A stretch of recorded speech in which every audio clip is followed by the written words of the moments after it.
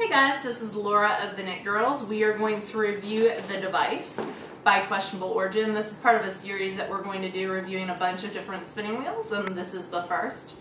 In a disclosure, this was sent to us by Abby, who's the producer, Abby Franqemont, of this wheel. So we are going to review The Device by Questionable Origin. Here we go. Alright, so the device comes in a case. The case is around 13.5 by 7 when it's seated. It's pretty heavy, but it's very all-enclosed, so this is something that you could travel with. It's very portable, it folds up, so it wouldn't take up a lot of space if you're in a smaller space situation. I've already taken out the power source and plugged it in the back, so that's already done. This is what the inside of the case looks like. We have it kind of messily thrown in there. It comes with a flyer.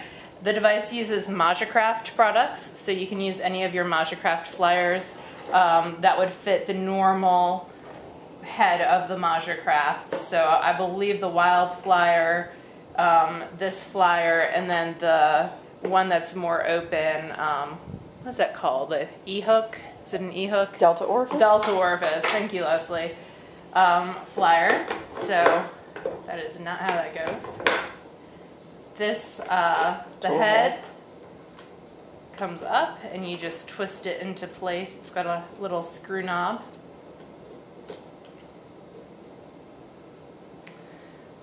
It has a foot pedal, or it also has the option of not using the foot pedal. You put this into place and you don't need to use the foot pedal. You just click it on and off at that point. Plug in the foot pedal, because I'm a foot pedal kind of girl. It plugs in right to the front. All these parts are manufactured in Abby's studio, her husband's studio type area. So the Questionable Origin is made in the United States. Around the motor and the back goes the drive band. Oh, can you hear me? We took out the bobbin because I'd already put it together. It does come with 2 Acreworks bobbins that would fit a Majacraft. And then I need to hook this back into place. So there's my Scotch tension knob. It does use a Scotch tension knob, which is located here on the side to make adjustments.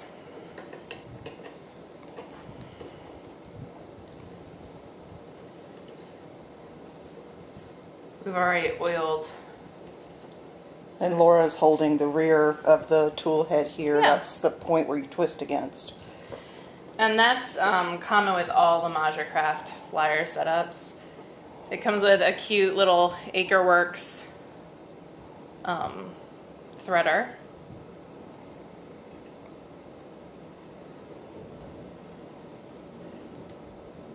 You can run this off of power, like plug it into your wall, which is how we have it now, or it does have a battery feature. So it comes with these batteries that you can put in here, and it will run off the battery feature as well. And if I'm at home, these are the rechargeable batteries, and it also comes with the station for recharging. I can show you without dropping. So when you're not using it, you can pop them in there and recharge them, and then put them up here. The ribbon will help you pop them out when they're finished, when they're empty. Alright, so because we have it unplugged, we're going to switch it to plug. There's a toggle switch in the front. The toggle switch is up for S direction, down for Z direction. There's also a twist knob that starts the device. I'm going to have Leslie pass me some hobbledehoy batlings. So I'm going to start spinning one of those. Fluff that out a little bit. It's been hanging out in my house for a while. Alright. So I have it going Z. I actually want it S, because that's how I like to spin my singles. The knob on the side does adjust to go faster. Right now I have it at 9:57. There's a little digital display that tells you how fast you're going, which is nice because if you stop, then you can kind of get it back to that same point when you resume. And I can use the foot pedal to stop, Or if I was using this knob, I could do the same. Keep going. I'm going to be quiet for a second so you can hear how loud it is.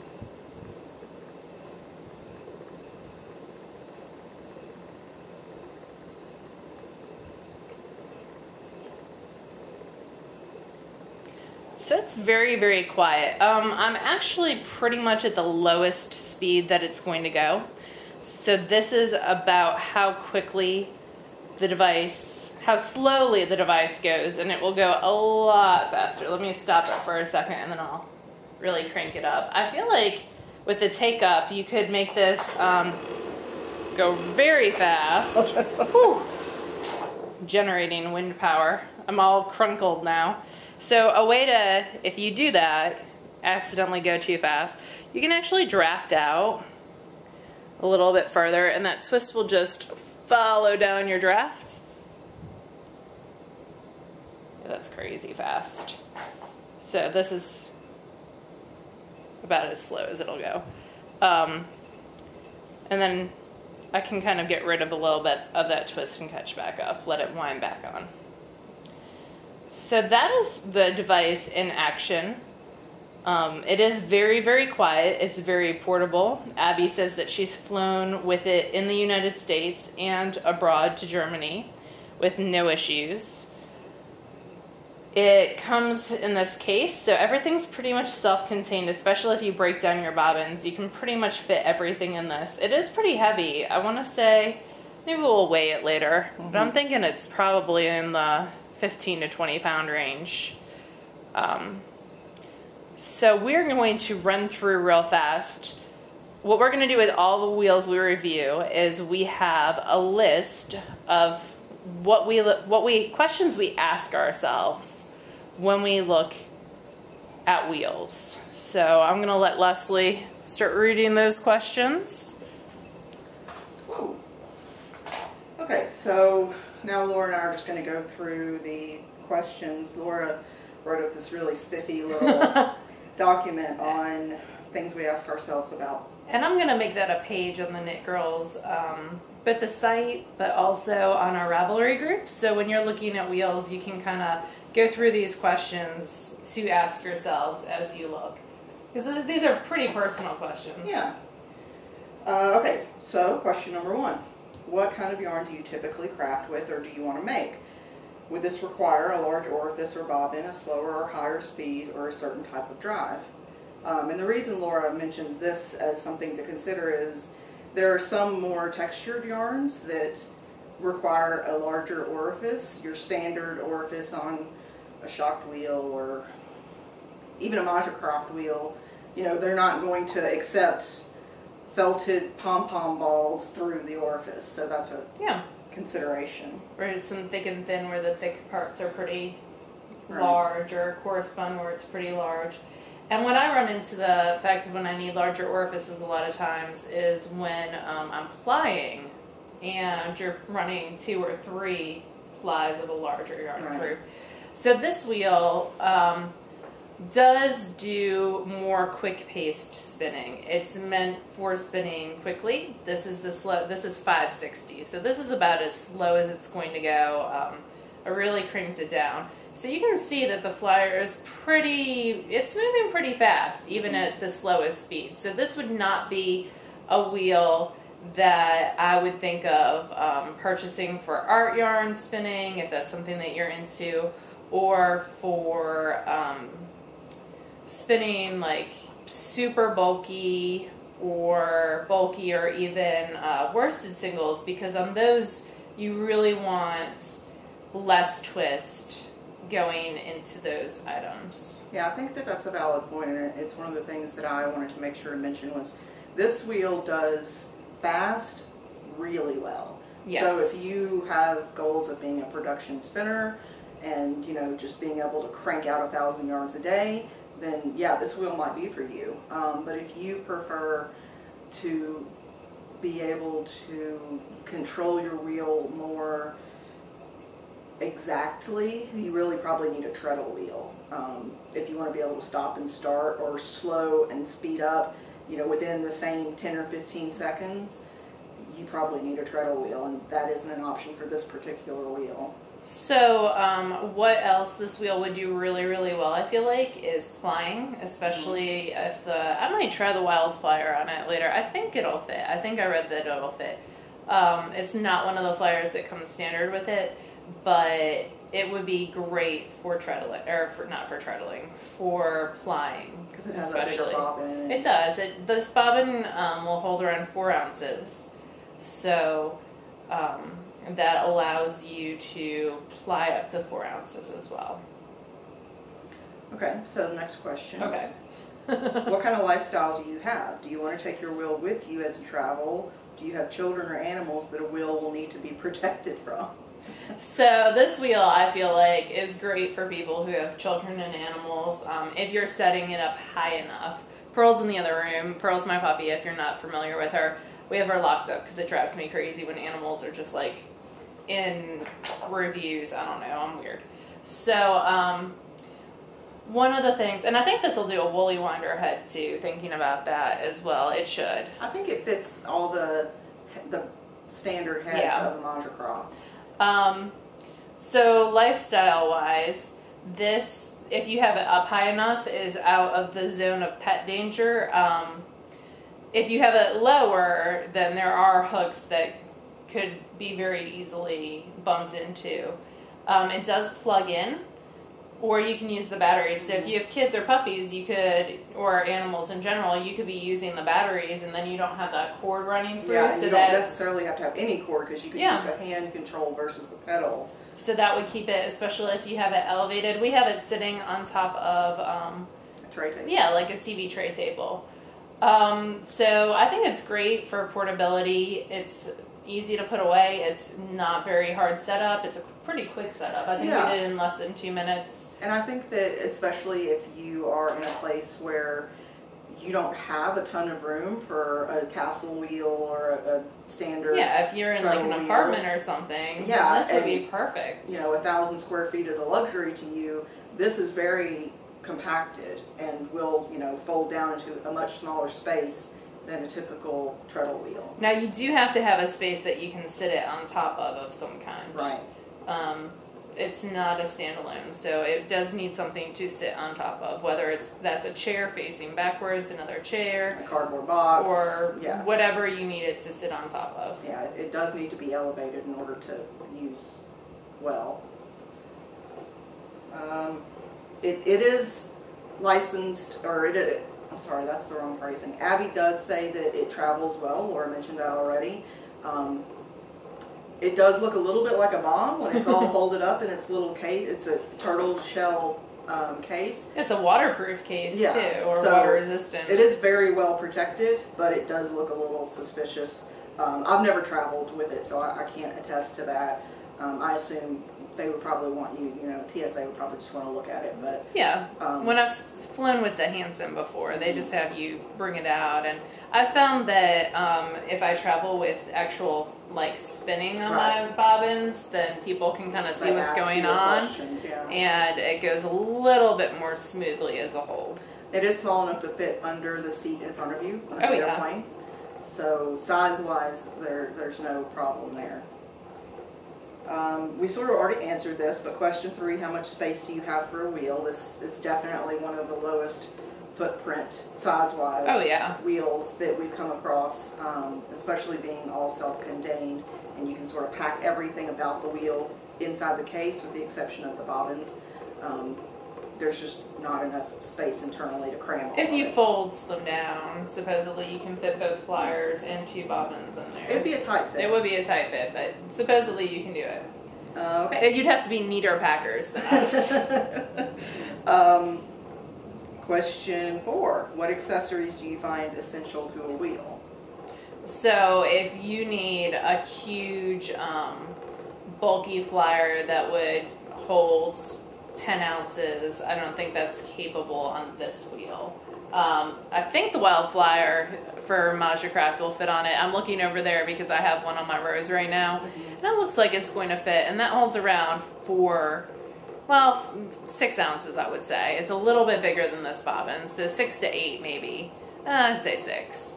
So because this, most wheels are limited on the size of the bobbin and the flyer because of the way that the mother of all is set up, the sort of framework that holds the flyer and the bobbin. And that isn't necessarily the case here, but there is still a size restriction from the flyer to the bottom of the case. But I'm pretty sure that's going to fit. Yeah, no, I definitely think the wildflower would fit, but some enormous Their bobbin. overhead flyer would not fit. Majacraft also makes an overhead flyer that's even larger, and I don't think that would fit. It doesn't. There are some accessories for wheels, like they have a quill front, stuff like that. I'm not certain that would work with this wheel. I think a woolly winder would work with this wheel. I think so, yeah. That's an accessory that a lot of people enjoy. Woolly winder has a gear that moves up and down and fills so when I stop, I'm moving this because my mother yells at me if I don't. And it creates messy bobbins that it can actually collapse on itself. The woolly winder actually has a device that moves up and down like a spring. Fills your bobbin evenly. It fills it evenly. I'm pretty sure that would work with this. Obviously, you can't add, some wheels have like the skein winder that attaches to them. This would not be a wheel that would have that. This does not come with a Lazy Kate. No. Although you can make one relatively inexpensively, and Abby Franqemont has information on her blog about how you can make one with like knitting needles and a cardboard case. It also comes with 2 bobbins, so it would be something that I would have to invest. Yarn just fell in the background. I would have to purchase a couple more bobbins, because if you're going to 3-ply something, you need at least 4 bobbins. If you're going to 2-ply, you need at least 3, unless you're going to wind off, yeah, which you can always do as well. But everything you need for the most part comes with it. Yeah, I would say so. And having the rechargeable batteries is part of the package. Oh yeah, that's awesome. What is your budget for a wheel? So this wheel retails for around $1,200. There are e-spinners that are less expensive than that. There are e-spinners that are more expensive than that.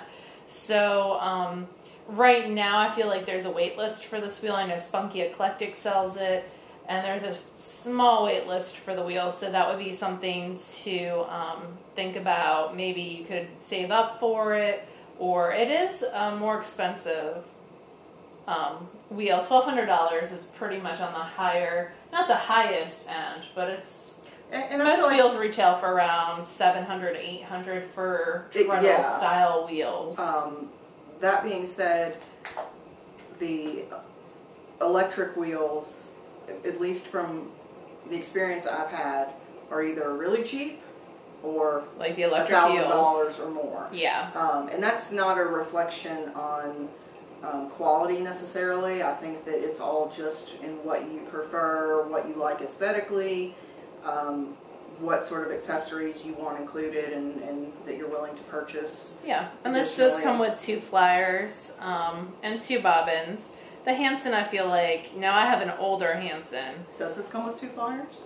Yeah, I think. Or does it just come with this one? Is it just one? Okay. I'm sorry, the Majacraft wheels come with both flyers standard. So you can buy more flyers for it and more bobbins.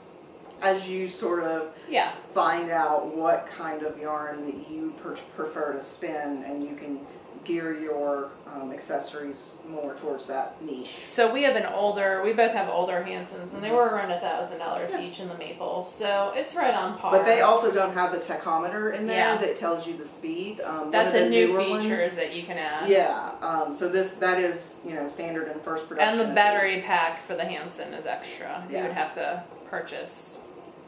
Okay, question 6. Do you have an aesthetic preference? Do you want your wheel to look like a piece of art, a modern look, or look like Sleeping Beauty's wheel? So this wheel, it looks like what it looks like. Yeah. It is a very functional looking piece of equipment. It's not a beautiful piece, but you sort of trade out some of that beauty for the portability, for the durability. It's definitely very durable. Yeah, for being able to be very precise with your tachometer on your speed.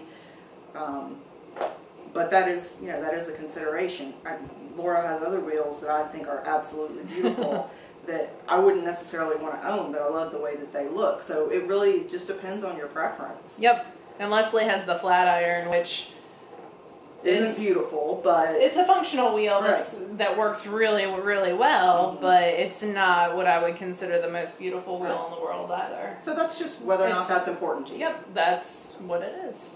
Question 7. Do you want to treadle with 1 foot, 2 feet, or no feet? So this is a no feet treadling situation, which I found really helpful when I had my knee injury. I spent a lot on e-wheels because I didn't have to treadle, so I could still spin, but not have to utilize my knee. Yeah, and you can even set it up so you don't use your foot at all to turn it on and off. You can just use the speed dial. So that's another consideration if you have disabilities or anything, or you just want to be able to sit in bed and spin. It would take some careful manipulation, but yeah, you could do that with this wheel. Yep. Question 8. How much time do you want to spend assembling your wheel or getting it to work? Do you mind spending time doing repairs, like switching drive bands, or do you want it to be a quick process? So this is a very quick process. The drive band would be very easy to replace. Everything on this wheel I feel like is very easy to replace as a whole. Now, purchasing parts, you would have to get them specifically through Abby, so there's only going to be one person that you could buy parts through, probably. Right. So that's at least at this point. Yeah. It's not a widely enough used wheel yet that someplace like the Woolery would have parts for it. Or if you're at a festival and something breaks, you could probably put something together. But that being said, the parts that you would personally be able to replace are very easily done. The drive band, the tension, those sorts of things are you have to disassemble it every single time that you put it away, so you're very familiar with the process. Yeah. Anything more intricate, like the motor or the tool head or something, you're probably going to want to defer to somebody who knows what they're doing. Yeah, or ship it back to Abby. Right. But it's a pretty simple process. It's around 2 minutes to put up. As long as it's not your first time and you have no idea what you're doing. That took us about 20. Yeah, that's true. But once you learn what's going on, it's a fairly easy process, and it would be fairly. Some wheels, like the drive band, you have to take apart the wheel to get to the drive band. That's not the case here. Yeah, there are some where it is a little bit more laborious to replace parts, but this is pretty quick. Yep. That's all the questions. Awesome. I did want to just mention, we did talk about it already, but Laura is comfortable spinning at what I would consider crazy fast speeds, and that isn't even half as fast as this can go. She's at 1,000 RPMs. 1,059. Whereas I'm more comfortable spinning more slowly, and that is one thing this wheel doesn't do great. It can spin more slowly, but it doesn't have the sort of variability that it does with higher speeds. That's just a personal note, and if that's not important to you and you prefer spinning, more rapidly, then that's not something you would even be concerned about. Cool. Do you have any other parting final thoughts? No, we're going to do one of the questions I opened up on Instagram for some questions that people had, and one of the main questions that was asked over and over again was, how does this compare to the Hanson? So I'm going to pull over my Hanson so y'all can hear a little bit side by side or back to back what they sound like. My Hanson does have a woolly winder head on it right now, so I'm going to switch that out real fast. So we're comparing apples to apples for the most part. I will tell you that the Hanson does have a larger bobbin, so that is going to cause a little bit more noise because it is like a 6 ounce to 8 ounce bobbin versus a 4 ounce bobbin. Okay, so we'll be back in a bit. Alright, so I have my Hanson on its Zucca bag, and we actually have it sitting on top of an ottoman, so it's high enough for y'all to see. The Hanson, so this is a Hanson e-spinner, and we'll do a more in-depth review of this in a little bit. This is the maple. I actually tie it down to my Zucca bag, which is a little portable bag that everything fits inside of, because I have animals and they like to. This is usually shorter. It's around, 3 feet tall, I would say? 2 feet. 2 feet tall. It also can be used to travel, and you can sit on it up to like 250 pounds. So in airports, I put everything in it, and then I sit on top of it if it's a crowded situation.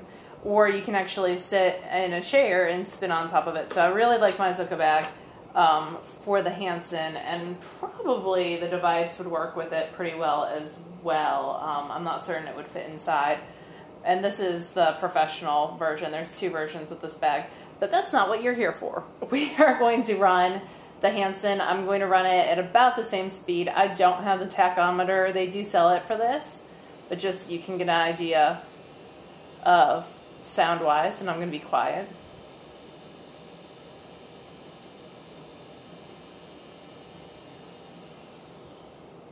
So that's the Hansen. And then this is the device.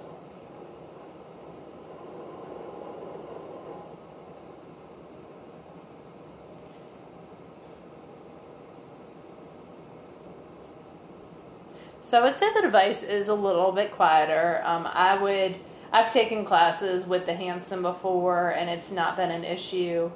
The sound on it's pretty low, so it's not really an issue. And it does have the bigger bobbin, so it's not exactly comparing apples to apples because it is a larger surface area.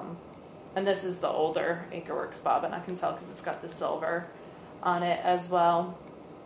If you guys have any other questions about the device, we'll be happy to answer them to the best of our ability. Abby does have a frequently asked questions area on her website, and we will link that in the review as well. Anything else that you want to add? No. Okay, I think that's it. So this is the device by Questionable Origin.